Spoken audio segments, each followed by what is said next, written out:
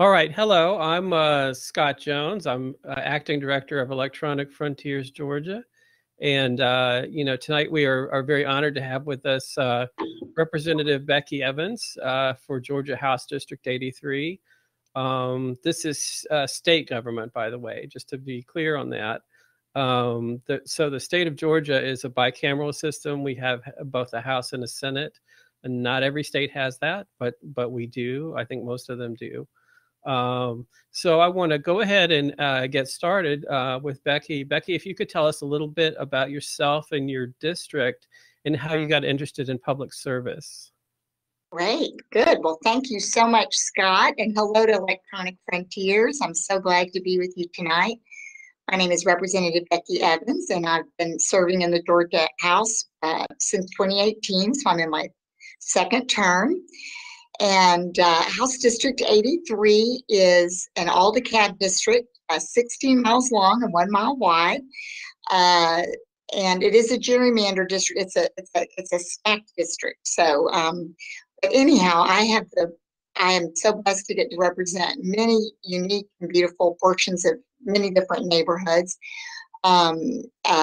Running from Ellenwood, Panthersville, portions of Candler, McAfee, Eastlake, Oakhurst, portions of Decatur, portions of Druid Hills, and up to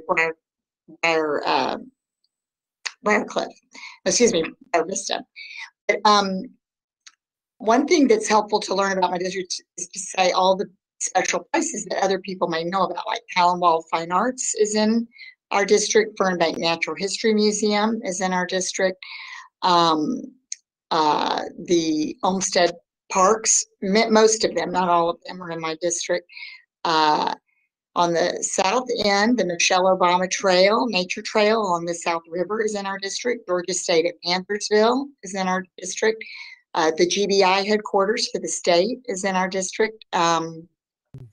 And Eastlake Golf Course is in our district, and Drew Charter School and the Eastlake YMCA. So these are some of the places that you may know in DeKalb County that are in House District 83.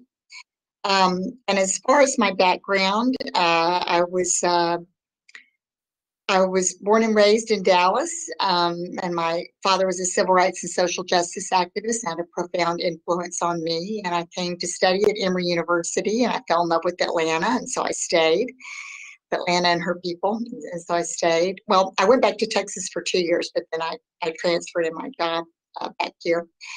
And I worked for a healthcare software company called HBO and Company, which is now McKesson. And so I was, did education and project management with them. And then when I was pregnant with my third child, I resigned. My husband was a big traveler, a traveling salesman. And so we did kind of revert back to more traditional ways there for a while, where I was at home and a community organizer, and our kids all went to public school. Did all the PTA president and all that kind of stuff, and I helped start a nonprofit at my kids' high school. And then when they all graduated, I kind of felt a yearning to do something more. And the school they went to was very diverse, Druid Hills High School, and so I kind of felt my world shrinking a little bit more then. And Senator Elena Parent had just become our neighborhood senator, and so I reached out to her to see if I could help her in any way. And I ended up being an aide on local issues to her for 3 years. And as I was working for her, and after we had the 2016 election, I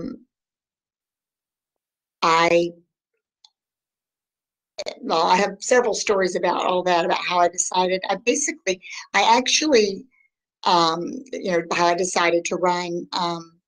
I have loved ones, that are on both sides of the political spectrum. So I basically woke up that morning when former President Trump was elected, and I had this deep, just pit in my stomach, deep sadness. I felt like our country wasn't communicating. We weren't really communicating well with each other, and so anyhow, but then I had friends that went into the women's we're going to march in Washington. And I was like, you know what, I can do that. So I went with friends. I was very inspired and empowered by the Women's March. And then I came back from that experience and was working with Senator Parent. And I, basically kind of felt called to run for office myself. And it was a big decision. I did challenge a fellow Democrat incumbent. And but it all worked out. I love this job. I love the opportunity to meet with people, listen to people's concerns, and try to think about legislation that can help solve problems. And so here we are.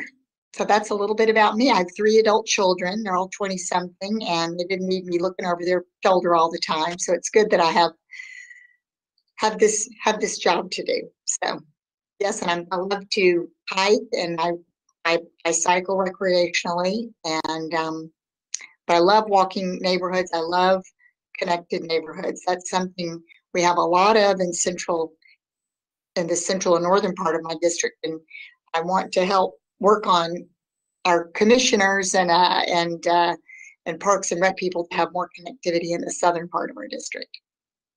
Okay.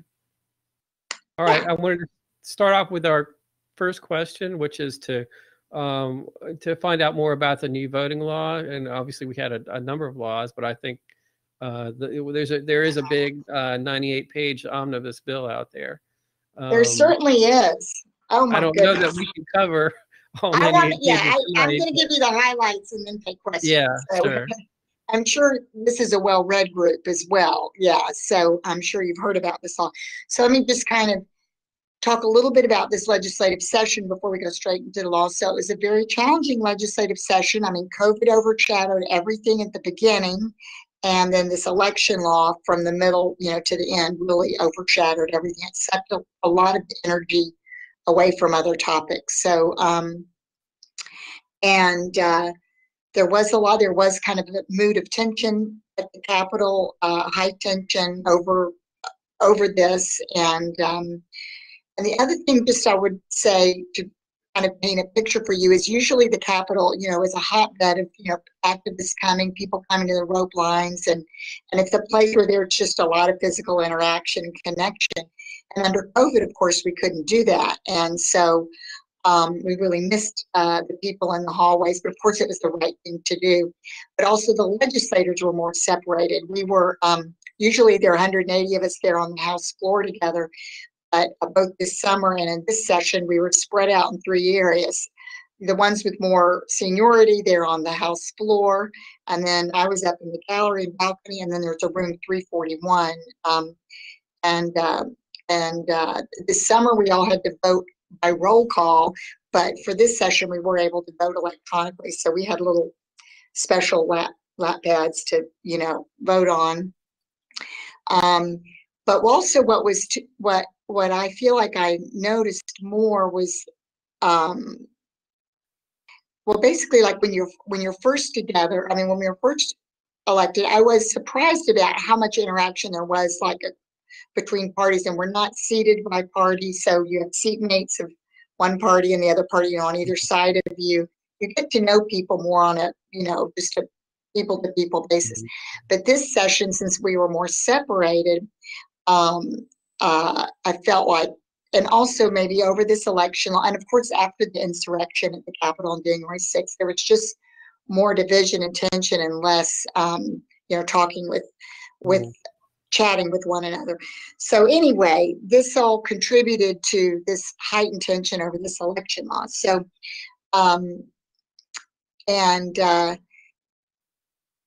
there were, and basically I will say the Democratic Party was able to take the presidency and to get the 2 U.S. Senate seats. So that was so exciting for us, but for the majority party in the House and the Senate, they felt like they had to, pass this election bill. They had no choice. So that is, and we feel like many of these measures would not have passed if they had won those elections. They would not have put all these measures in place.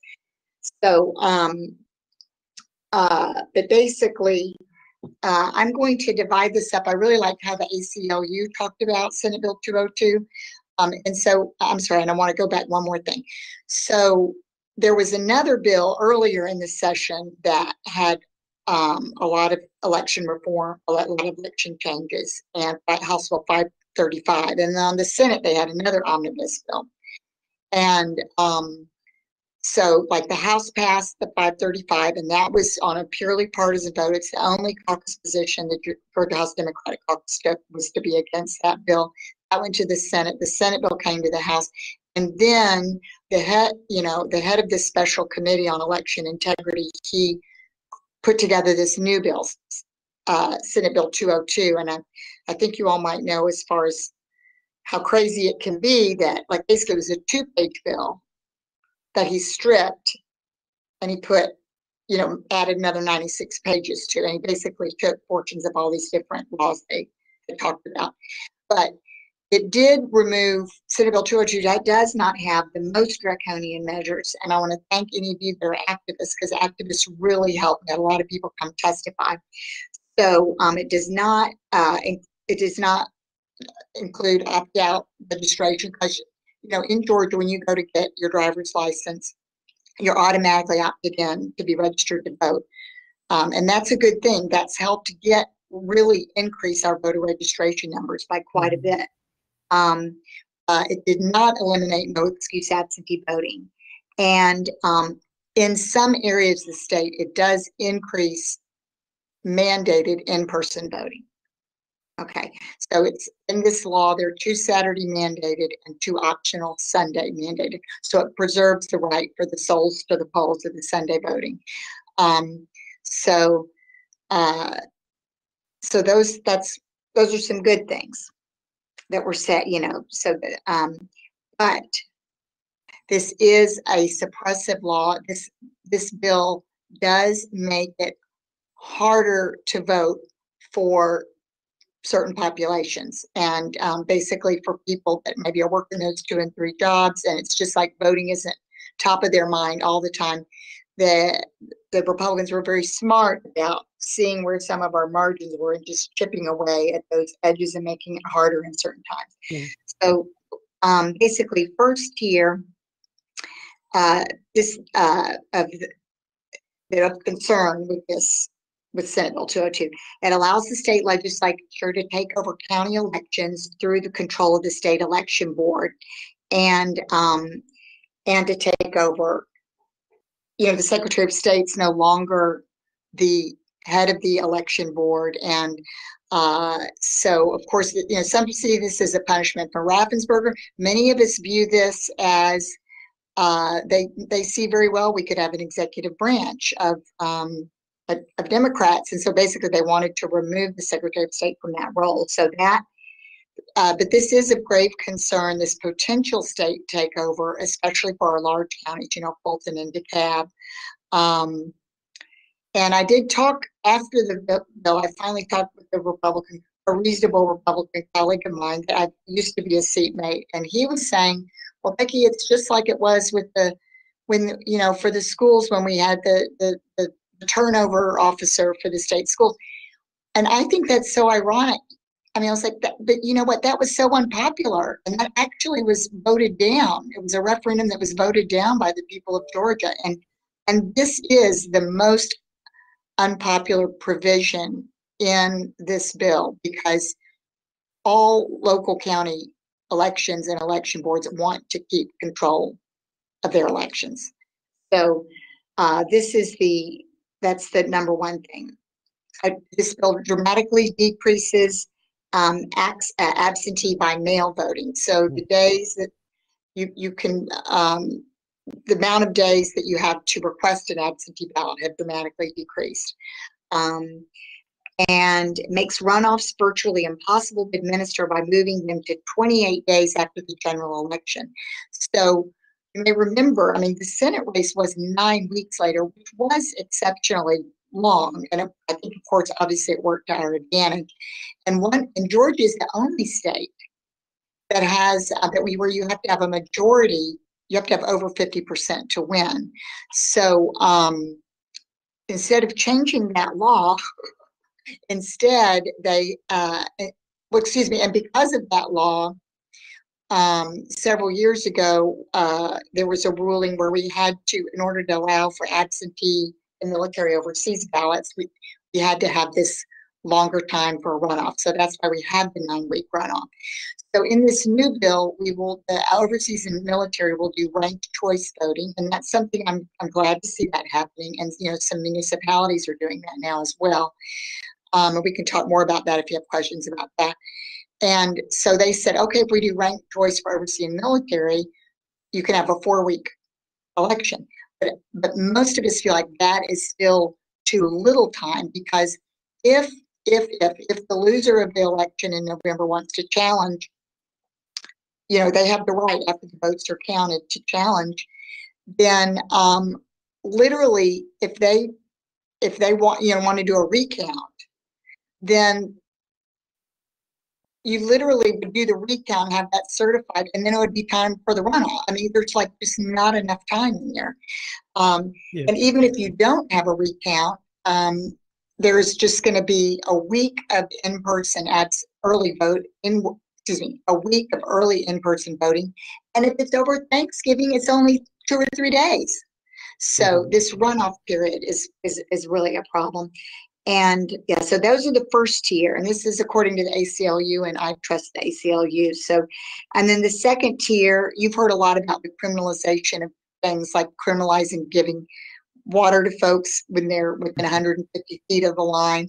But it does other things that are just, you're like, oh my God, why are we doing this? Like, I didn't get to attend the committee hearings early on because I was on other committees at that time, but for the very end of Senate Bill 202, the last hearing, I was able to attend.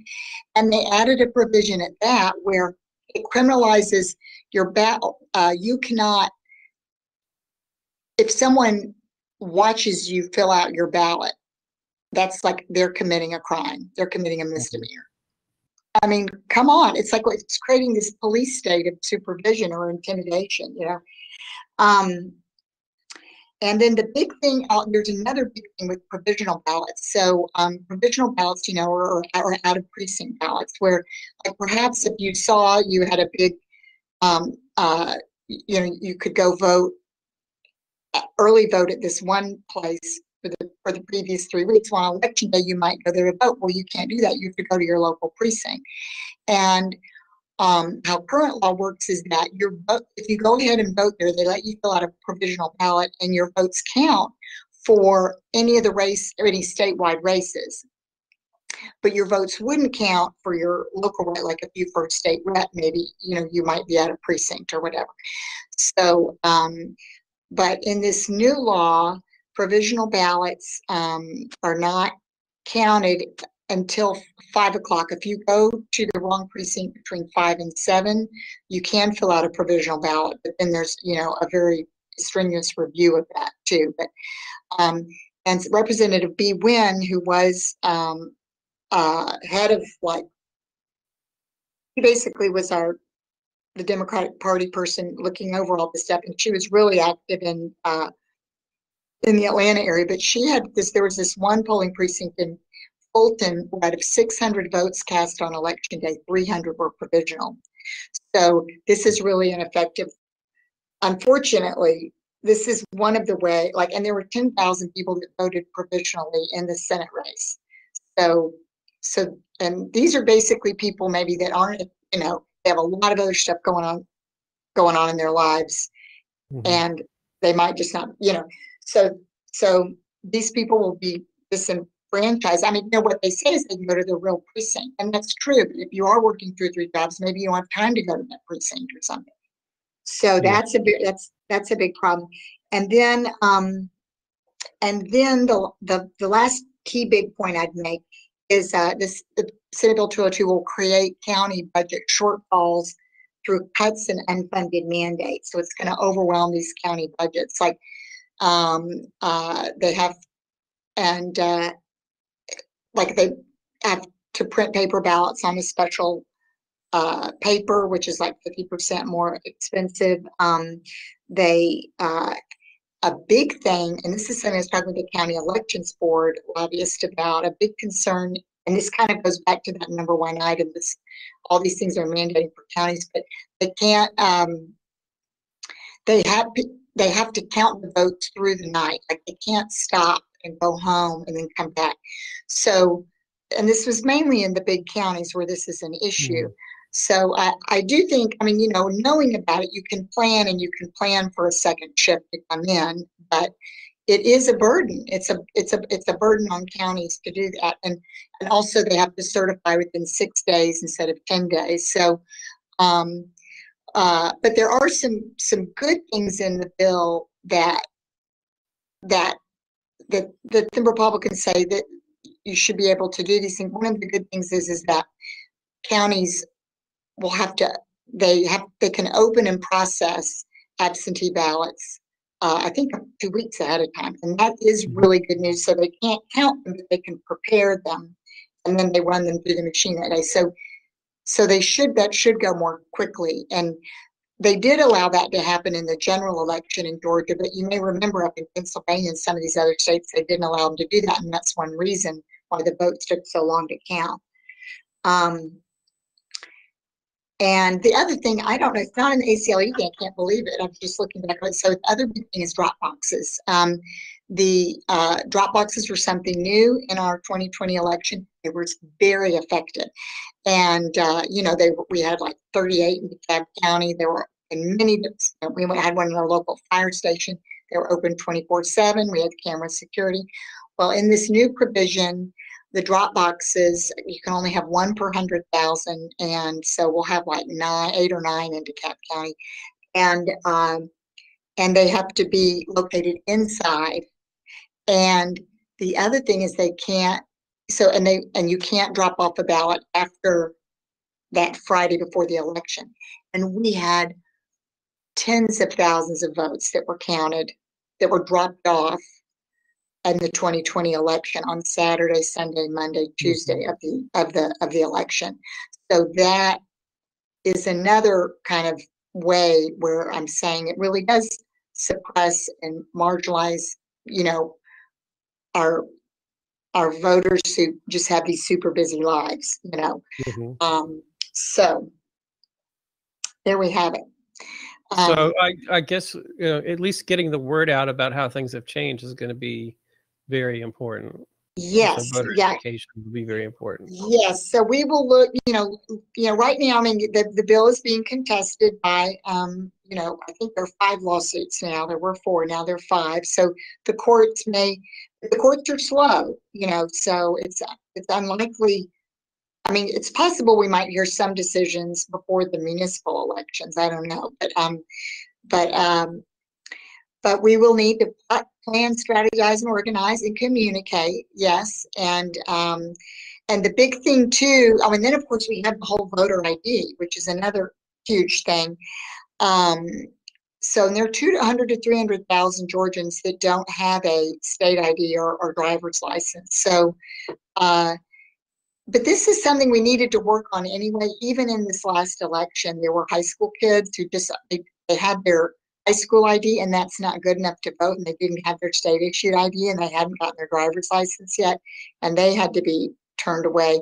So I think you're going to see a lot of education on and help. We need to help people, you know, have different groups help people get their ID.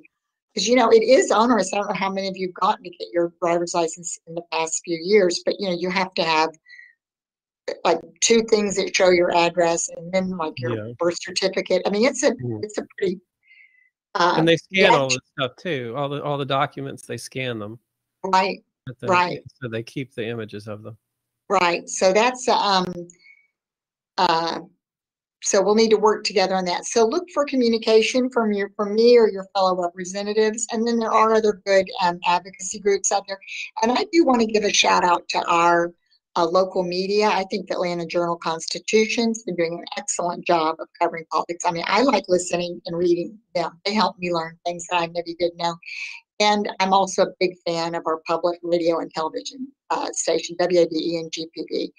So So I'll just put in a plug. If you don't subscribe to those organizations, I encourage you to do that, because the free press is really critical to our democracy. And yeah. Okay. So any questions about the voting bill before I go on? Or here, I see it in the chat now. I've been going on and Yeah, on. I Let's mean, I do kind of want to keep it moving because we've got Okay. about 20 minutes left to cover the Oh, four okay. Okay. items. Someone has to. I know, that's a good point, Frank, that someone has, yes, you have to have more of an ID to vote than you do to buy a gun. Isn't that crazy? So, and they're publishing the voting law changes. They'll be on our, well, that's a good point. Let's see, where do they, I mean, of course, the law is in the Georgia legislature. And oh, good. Okay, Frank is saying you did have to have your driver's license and your carry license. Last time you bought a gun, I'm not sure that you don't have to have a carry license to buy a gun, though, right? I'm almost positive about that. But okay, let's see. How are they going to publish the voting law changes? I mean, it's been in the news quite a bit, and as far as the websites where you can say these are the voting, this is election law. I would say, I mean, I go to ACLU and Fair Fight, but that's, and then I go, just, you can look on the Georgia legislature, but I would say those are the places I would go to. I would go to see the actual full voting law, but you can go to georgialegis.gov and see the bill, and the 98-page bill, and also the HAC has a good bill tracker. You can pull it up that way too. Okay. And thank you there, Frank, about you have to call the FBI with your they call the FBI with your social security number for the gun thing. Thank you. All right, I want to switch over to the redistricting so that we can good to get covered with everything.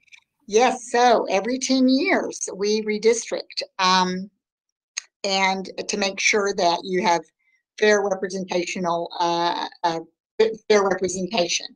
And so, as you know, we had our census, the 2020 census, where everyone lived, I think on April 20th of 2020. Is that right? It was one day in April. And because of COVID, census was delayed, and usually the census numbers come out in April, and the final census numbers, and this year the final census numbers will not come out till the end of September. But we did have a release this past week of the initial numbers, and you may have read or heard in the news that Georgia will keep the same number of congressional districts. We grew by about 1 million in population, but we did get a new seat the last census, and North Carolina didn't. And basically, North Carolina got a new congressional seat this time, and Florida got 1, Texas got 2, Oregon, Utah got 1. But anyway, so that's based on the census. So for redistricting, the Georgia legislature has control of drawing these new maps for redistricting. And so in some states you have independent redistricting, but in Georgia it is the House of Representatives starts, and then the House and Senate, and then the governor will sign. So we do have a Republican trifecta, so they will have the control to draw these districts, and the Supreme Court has ruled that partisan, that you can draw maps according to partisanship. You cannot draw maps according to race. And race is a key thing that you look at to make sure that different races have adequate representation. But anyhow, so it's going to be very important for the public to be as involved as possible. And I was telling Scott earlier that in the Georgia House Democratic Caucus, our leadership has it. We're going to have 5 different redistricting conversations to learn a lot about it, all about it. And I would really recommend, for those of you interested, a political science professor, Charles Bullock at University of Georgia, has written a great book about redistricting, and we opened with that, and it was so informative.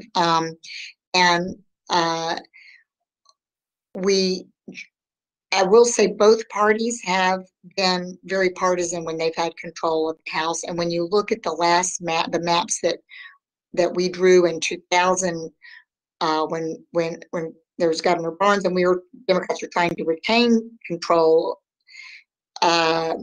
we drew some really crazy districts, and we had what do they call it, at-large districts, which were declared unconstitutional, where we had elected 3 people in a bigger area, kind of like the size of a Senate area, but you didn't really know all 3 people represented all the districts. So,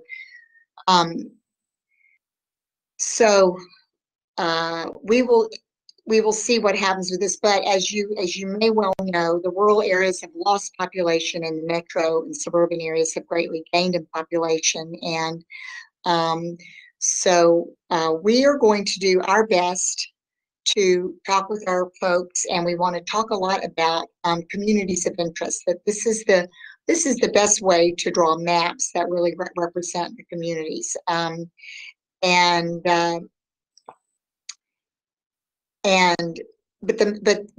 the only thing that the law requires is that there's equal representation, that it's proportional, like every district is basically, equal in population. That's the one person, one vote thing.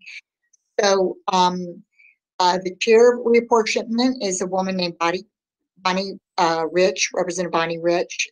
She's up in the Swanee area. And she told a colleague of mine that there would be 12 public meetings starting in June, but I haven't seen anything written about that. And that is from the legislature. But there's a really wonderful group called Fair Districts, and I want to encourage you all, to look into that. And they are an independent advocacy group, nonpartisan advocacy group that really is going to press us to be transparent and accountable about how we're drawing our maps, and having lots of public meeting and input. And so they're doing several town halls, so that's something I would just encourage you all to get involved with. And then I'm still waiting to hear what we're going to do as a caucus, but I think based on this, what we're doing, that we'll have some tools, some assessment tools to go out into our communities and get some feel on what fair districts would look like. And the software now has really gotten quite, it's excellent. And so we can all submit maps. We can submit our own maps. I mean, of course, we're not going to I'm not going to necessarily do it on my own. I'm going to work with a lot of other people, but you can suggest maps for different districts. So, okay. Okay. Let me move on, and we'll pick up the questions later. Okay. But let me move on here so that we can try to get through the 5 items by 8 o'clock. Great. So for HB 134 and HB 156, I'm going to bring these up just quickly, but these are bills that seek to exclude certain cybersecurity information from open records requirements. And in general, yes, you don't want an attacker to be able to make an open records request to find out exactly how to attack the state networks. But at some point, you might want to, there is a public interest in finding out if the state did have a breach at some point in time, and is the state doing what the state needs to do to be able to protect itself. And I mean, there is a certain public interest. There's a interest for reporters and just general citizens. And so it's hard to find the right balance there. And that can be difficult. Now, Andy, I noticed that you're typing. If you want to jump in and say something about this, because I know you've taken a look at these bills, then feel free to turn on your camera and your microphone if you want to jump in on this a little bit. But so what I haven't looked at the status of these. I think one of them made it all the way through to the governor's desk. I'm not sure if the other one did, but you know, I don't see any point in trying to ask for a veto on these. That we should look at maybe a fixed bill in the next session.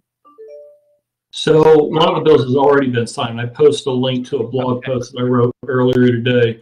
One of the bills has already been signed into law, and the other one has not been. And in my write-up on my blog post, I straight up asked Governor Kemp to veto the bill that's sitting on his desk right now. The 134 bill, let me bounce over here and make sure I'm talking about the right bill at the right time.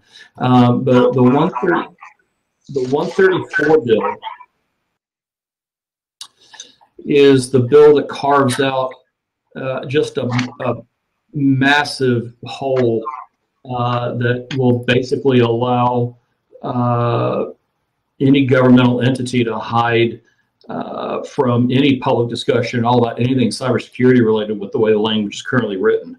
And Scott, you made the point that you've got to strike a proper balance between protecting your operational concerns, which are legitimate, versus public oversight and citizen overview.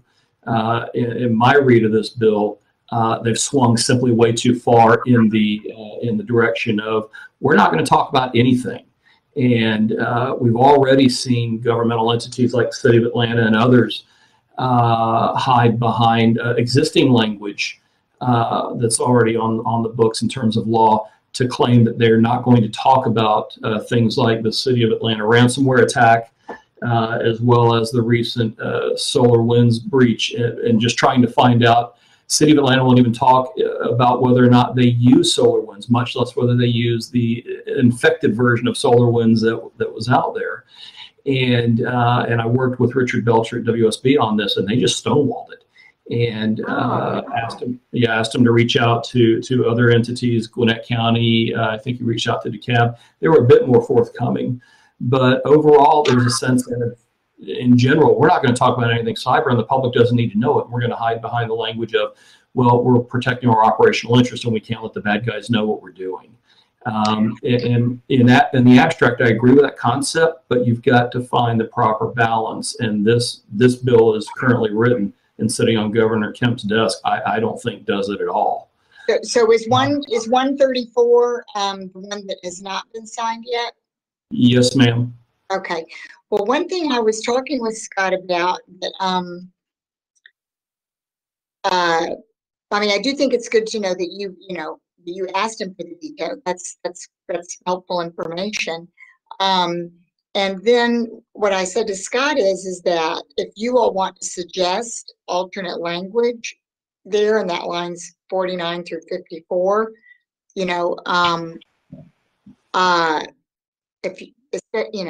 or say that would be good. And if you don't have alternate language, just saying your specific issues, and I would be happy to bring an amendment, or I'd be happy to talk to the sponsor of the bill, who was a new legislator, and he seems like a reasonable guy to me, Victor Anderson. So we can certainly,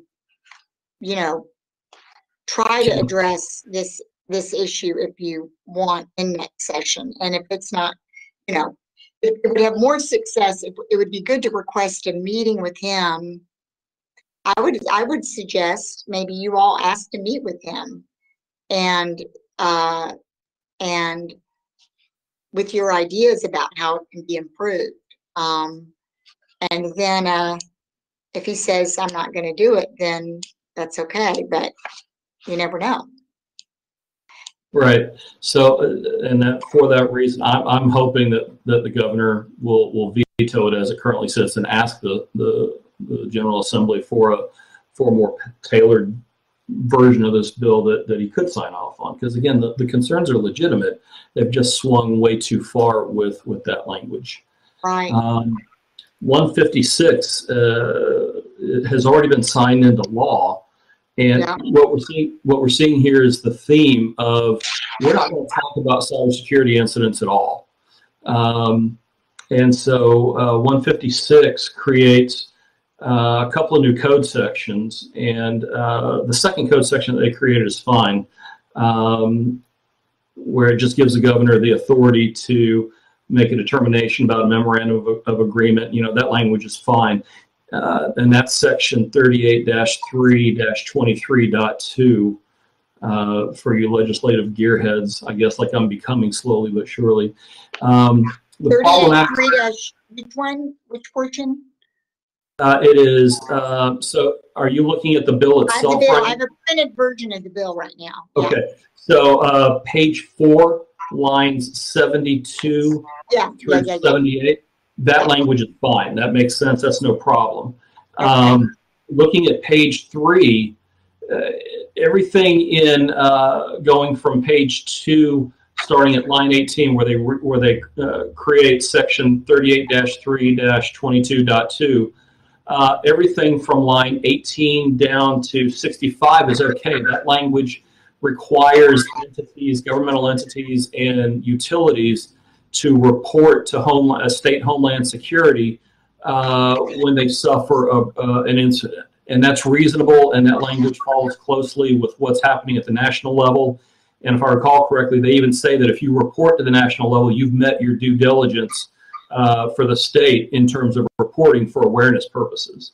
The problematic section is lines 66 and 67 on page 3, where once again, they just carve out a wholesale exemption saying none of the reporting that you get under this code is going to be subject to public inspection or disclosure.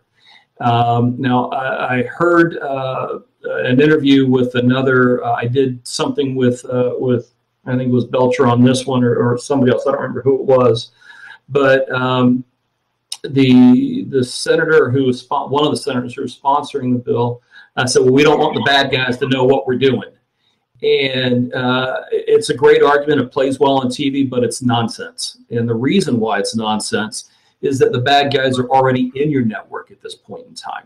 The reports that you were getting as a result of the requirements here and the mandating for the reporting are after the fact. And so any documentation or reporting that you get exposed to this is the proverbial horse has already left the barn. And so if they're really concerned about keeping the stuff close hold, fine. Carve out an exemption that says we're going to hold these particular class of records for 30 days, 45 days, right? If you're concerned that the incident is still ongoing and you don't want to turn the documentation loose, okay, that's fine. Theoretically, I can understand the argument, but you put a timeline on it. You put an end of life on it and say after this point in time, these records are no longer exempt from public examination, and you go on from there. Frank made a comment here that they can make every meeting about cybersecurity and then absolutely bypass any public disclosure, and that's going back to the previous bill. Yeah, you can talk about it for 30 seconds, and then yeah, it's a loophole the size of a Mack truck. So. That's what I've got. Well, I appreciate Andy. Thank you so much. And you know, Scott had brought this to my attention. I'm really glad to be listening to you all. And so I guess I would say if it has passed, then maybe the same type thing is that if you want to work with me to, you know, create language to, or I mean, I know this guy too. I mean, Don Parsons is we could ask the bill sponsor if he'd be willing to take an amendment on, and like I said, all I can do is say no. And if he says no, then I can submit it. We can get it on the record. But it's more effective to go to the bill sponsor and ask them for their consideration and let them hear directly from you. So if you'd be interested in me facilitating in any of those conversations with those two bill sponsors, I'm happy to do that. I'm happy to help where I can. Okay. Well, I'll try to keep this moving, and let's have some more conversations over the summer, and we may have an opportunity before one of them gets signed too. So I'll try to keep this moving in the background. Andy, I want to thank you for that, but I do want to move on to our last two topics here to wrap it up pretty soon. I'm going to step away. Y'all have a good evening. Representative Evans, thanks for your time. Good. Thank you so much. It was a pleasure to meet you. Thank you. You too. Thank you so much. You too. Everybody stay healthy. I wanted to move on to the topic of rural broadband and just spend a few minutes on that. It's something that we want to support to the extent that it's, that we can do that in a meaningful way.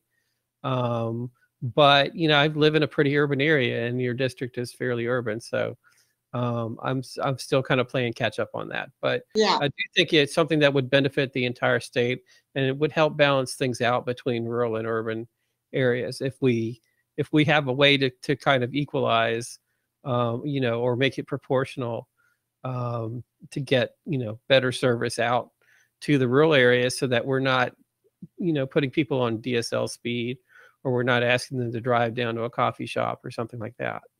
right. Well, this is a huge priority for Georgia, and there's been broad support in the legislature to support rural broadband, and it is getting expanded quite a bit. I forgot to look up the numbers, and I regret I don't have that handy. I apologize for that for this session, but I do know also in the CARES Act, a lot of money is being used for rural broadband and for the CARES Act.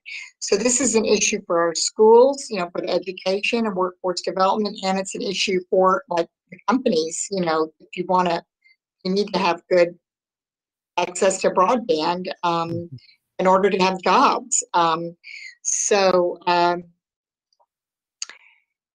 This since I've been in the legislature, the state has, they've created ways for the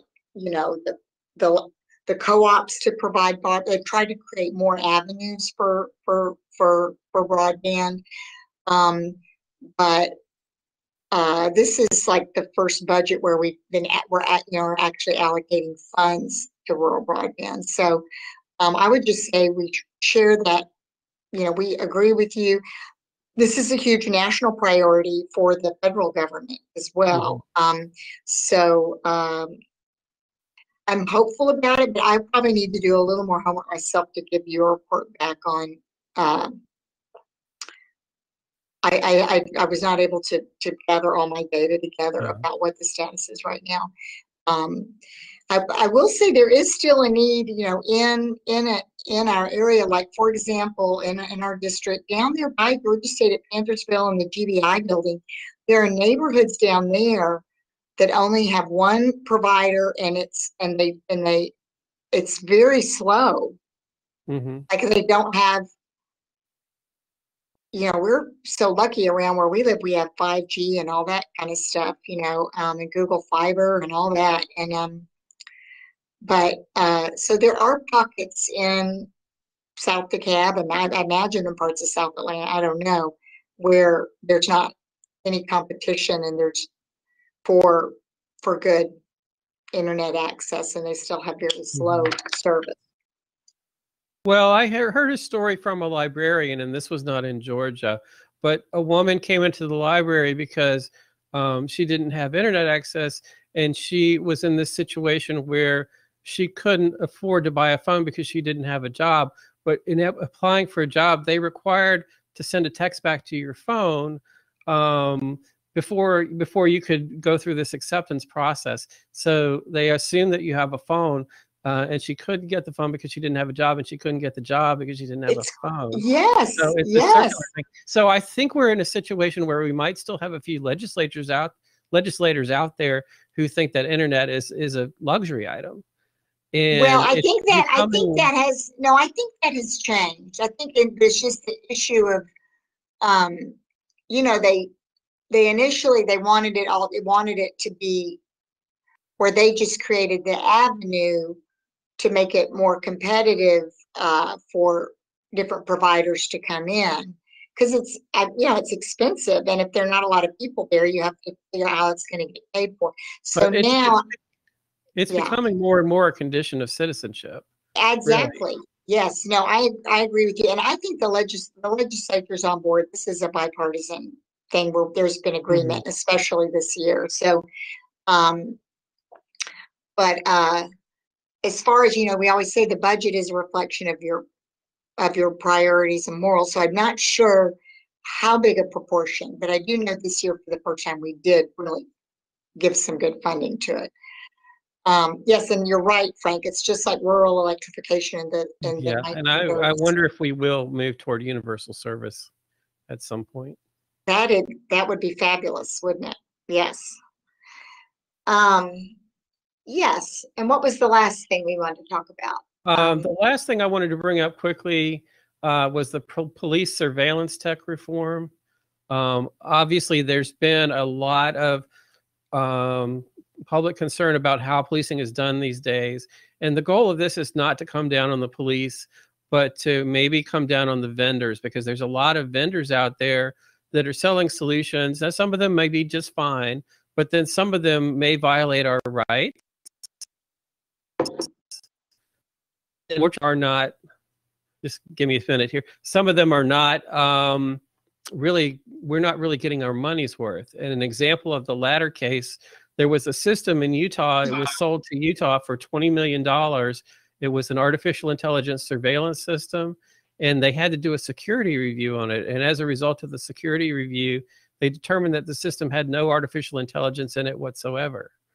And so so they spent $20 million in Utah on a system, and they basically got flummoxed by this vendor. So we feel like that's going on over and over again, that it's just a little bit too easy to sell junk to maybe some elements of law enforcement, or maybe the city councils or county boards or whatever. There needs to be more review.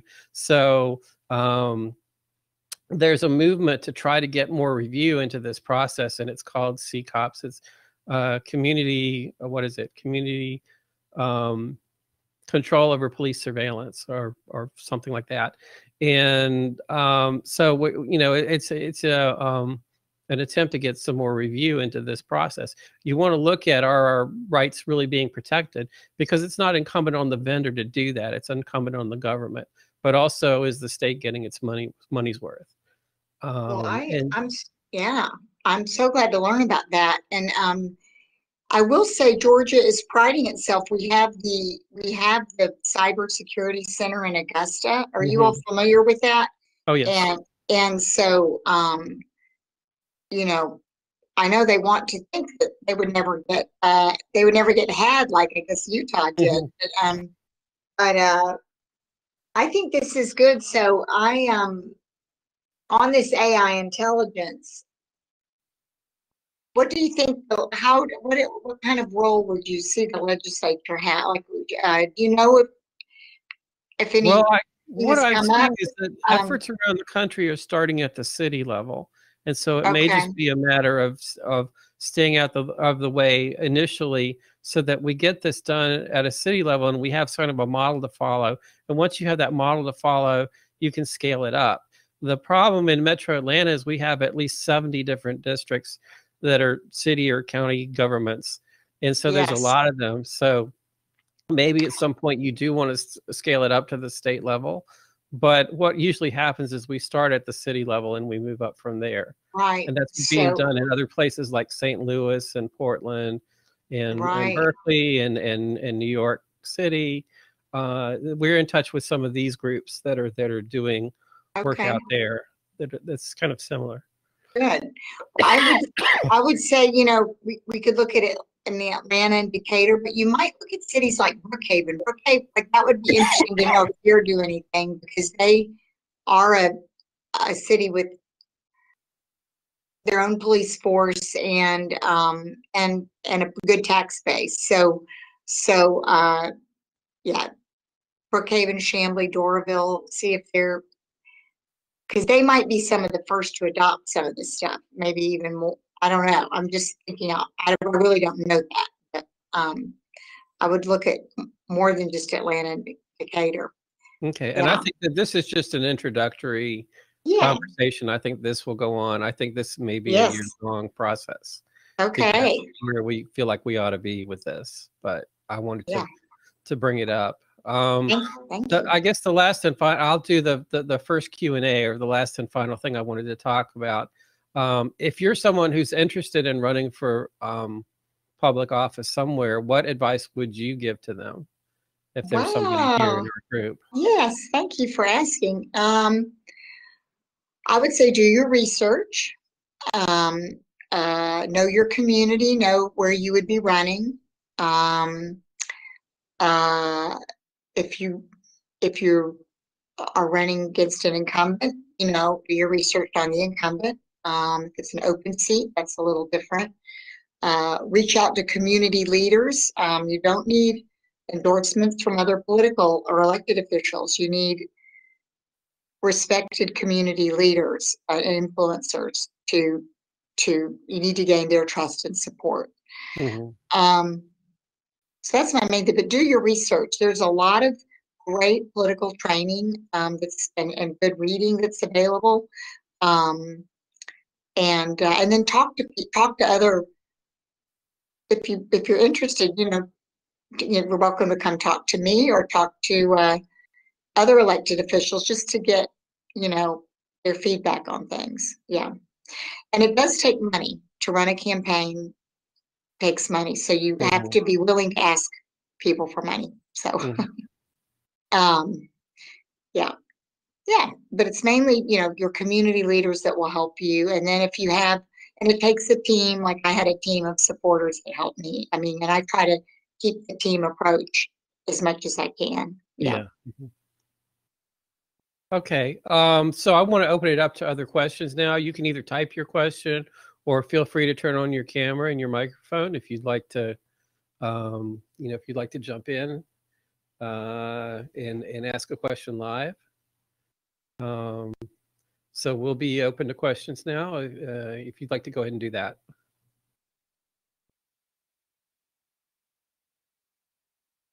I'd like to come back because I can't see the chat at all for some reason. So first of all, could you type your... The chat can be minimized. And if I'm sorry? The chat can be minimized. If you see the little icon at the top left, looks like a head and shoulders with an arrow, click that, the chat window can open. That's not the problem. I see it. Are says you on a mobile phone? No, it's not a problem. I don't want to waste Representative Evans's time. Could you type in the chat your newsletter or how we can follow you? Because I wanted to do that. I follow a lot of different people, even if I'm not in their district. Yeah. And also, one of the things that was mentioned about broadband, so what I've been learning from different people in the community is that I think we need to work on education about why broadband would be the best thing to do. Scott, you can help me with this, because there's a lot of, it's kind of a vendor issue where people talk about 5G or they talk about satellite. But my understanding is that if you don't have the broadband first, that you can't actually do the other things. Am I wrong about that, Scott? Did we not learn this? Like, we need broadband because broadband is the base, and then we need, when other people kind of start talking about who their favorite is, that's fine. There may be a reason for some of that, but that's actually like another technology that's coming into play. And I feel like that's where we're getting lost in the politics, because I know specifically I watched closely about the committees. So Albers was really pro-satellite and 5G. He was talking a lot about like, oh, broadband is too expensive, we can't do broadband. Except that I think he was doing that because he liked the people that were going to be the people that were his favorites in business, as they do. And but Senator Gooch, on the other hand, was been working on this for quite a while, and he seemed like that would be something that I would want to speak with him about, so that he can understand when he wants to have like different groups whether they're electrical membership cooperatives or whatever involved in this, so that different business partners could make money, that we want to be like promoting the broadband. We don't want to be talking about the other things. At least this is what I've learned by people smarter than me. And I thought that that's something we could work on, because I feel like that for the people in the minority party that don't often get to speak in the committee, that's a good talking point, because the broadband is what we really need to be. That is what we need to be educating people, that is the backbone that we need to have. That if you think you're going to just put 5G throughout rural Georgia, you're still going to have the broadband in order for the 5G to work. Am I wrong about that? Does anybody from San Francisco want to tell me I'm wrong about that? Because I believe that that's what I was learning. The backhaul, Frank said it perfectly, the backhaul for all the 5G is broadband. Now, the difference is it's different running broadband just to towers as opposed to running to every single person's home. Different scale. But if we're answering the equity question, we want to promote broadband. Well, broadband is irrespective of its transmission method. It could be a cable, it could be wireless, doesn't really matter. It just has to be ubiquitous. And it actually has to be fast enough. That's one of the other problems with wireless is density. Yeah, Frank just posted it, yes. There's the issue of cost density, and also, for instance, to get blanket 5G coverage of every rural area, you don't have the population base to warrant the tower structure for the limited radiation footprint of 5G. Whereas in a case like that, satellite would work better. Where Starlink is a very good example of broadband. It's not online yet. Everything I've been following on it looks really good. The downside is you've got a monopoly that most people can't compete with. And so where that leads in the long run, we don't know. We also don't know about backhaul yet on them. In theory, it looks good. Everything they've said so far is proven to be what they said it would be, but it isn't done yet. So we'll see.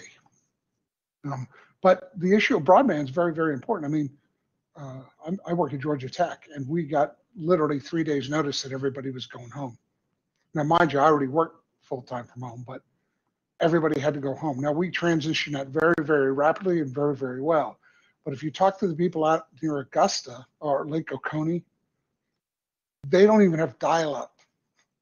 And I remember we had a contractor, this is a long time ago, but we had a contractor who lived up in Smoke Rise, or not Smoke Rise, up by Mount Helena, Helena, Georgia, and up in that area. And he didn't have, he could only get a party line. You can't have the modem on a party line. So they had no connectivity at all. So that's better. In fact, they get better connectivity there now than I get. I live in Tucker, or near Tucker. In fact, there's a street, a block off Main Street, Tucker, that can get no broadband whatsoever from any carrier. So, and that's not rural. Yeah. Yeah, it's a serious problem. Mm-hmm. Yes, no, I hear you, and I'm not, yeah, I absolutely agree that it's a huge economic issue, and it's economic, and of course it was even driven home more. It was an educational issue, which is of course becomes an economic issue. So I'm not at all downplaying. I will say it's just something I'm not as up to speed on, but I do agree with you that this is a huge issue. So I would, and it sounds like many of you are, or Chuck at least was monitoring the committee meeting. So what would be good, one of the things I try to do is I have a, subject matter experts I turn to, like I have an education person and a healthcare person. So maybe I want y'all to be my I don't know, what do you call it, electronic frontier, or I don't know, or digital person or whatever, and then you can help me when these broadband bills are coming up. I can make sure if we need to amplify certain viewpoints, we can do that, you know. Oh, I'm definitely glad to help you. I am not the subject matter expert, but I know them, and I am very good at right. And I running back and forth. I imagine most of them do, you know. That I'm sure that the people sponsoring these bills are talking, you know, to good people too. But you want to, you know, we can make sure that whatever this group is concerned about, that your perspective is being heard. You know, we can make sure of that at least. Yeah.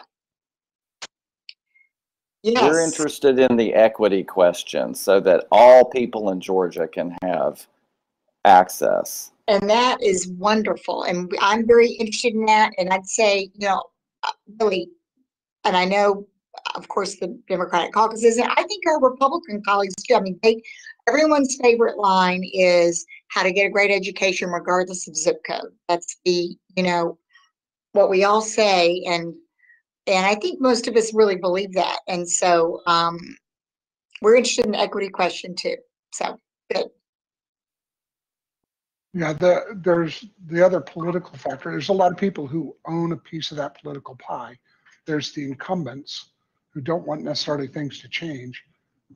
There's competition issues. There's all kinds of things. Google stopped putting out their fiber because every time they wanted to run fiber to a neighborhood, the incumbents fought them tooth and nail to get them blocked legislatively, so they weren't allowed to do it. That's why you're seeing areas come out now and say that they're opening to community broadband, which is essentially saying, okay, thumbs up at the incumbents. We're going to allow the community to build their own broadband. And in most cases where the community is kind of like a co-op, has built their own broadband, they get better and faster service than the current incumbents. And I'm talking Comcast, AT&T incumbents. You're talking about the incumbents, not politicians. You're talking about Comcast and AT&T. Is that right? Yeah. Oh yeah, and they have millions of dollars to lobby and everything else. It gets very, very hairy, and teams of lawyers can write all kinds of stuff and send it in. Yeah, okay. And so they've used the courts to block access to the right of ways and everything else. It's getting ugly, access to the telephone poles so that you can run lines easily. So they restricted that or made it so that they had to work through a lot of paperwork to get access to these poles. Okay. Interesting. Yeah. And not just one pole. They would make every single pole on the route a separate work order, scheduled separately, just painstaking, teeth pulling, slow process. Like every nail move was a separate work order.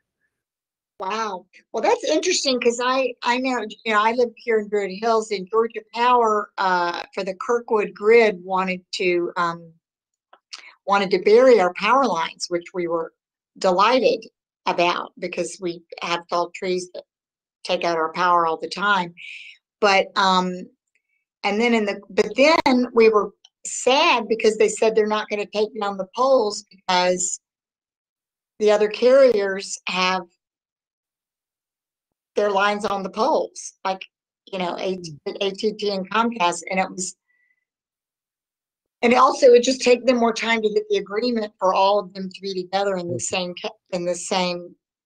you know, cable or tube or whatever in the ground. And so I really hadn't paid as much attention to all this stuff.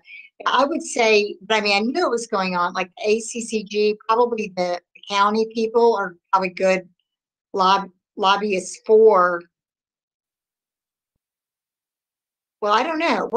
How were they on this issue? I think the main thing is local governments want to also be able to, they want to protect their abilities to do stuff. What? So, Representative Evans, to my direct knowledge, I know Comcast, for instance, in the Johns Creek Alpharetta area, did a technical upgrade called splitting a node, just simply to keep up with capacity.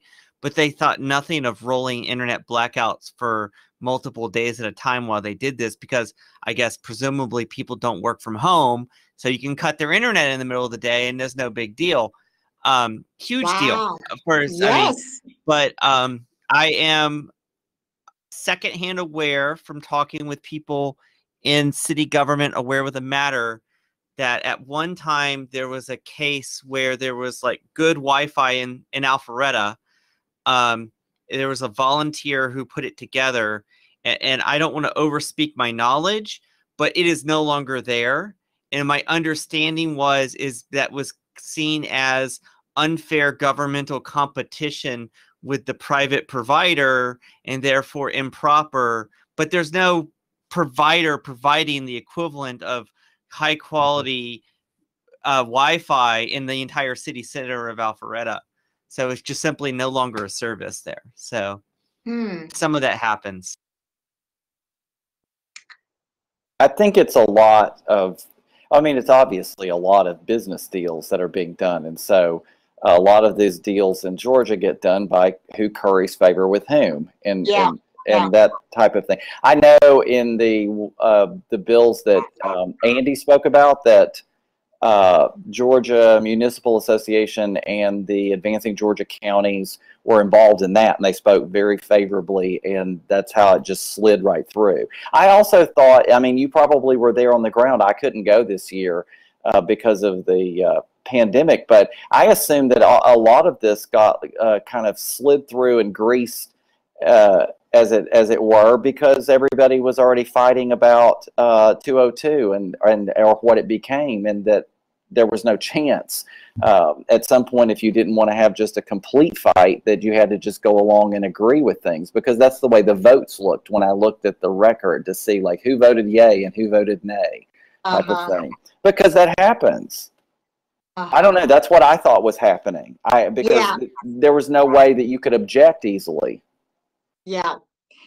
Like I said, so I'm not on those committees, so I'm not as intimately involved. And certainly these lobbyists are not coming to me. I mean, I'm like, a member of the minority party, not on the committee. And so I don't even really know but I think, I mean, a lot of deals still got done. The corporate lobbyists were at the legislature. They were definitely there this time. Maybe the advocacy groups and people weren't there as much, but yeah. Somehow it's easier for those people to get there than those of us who are riding the subway. Somehow. Why is that? Okay. Well, good. Well, I do need to go, but is there any last wrap up or anything or before we head off? Or? Well, thank you for coming. I really appreciate it. Good. I'm so glad to meet you all. And Scott, thank you so much for the invitation. Yeah, and I want to say, just echo my appreciation for coming in tonight and sharing with us. And I think, that one of the roles that I play is just to try to get people talking to each other. So, I hope that alone, kind of makes a better world. Absolutely. Well, one of the things that every year I try to do a little more as far as being proactive. I'm,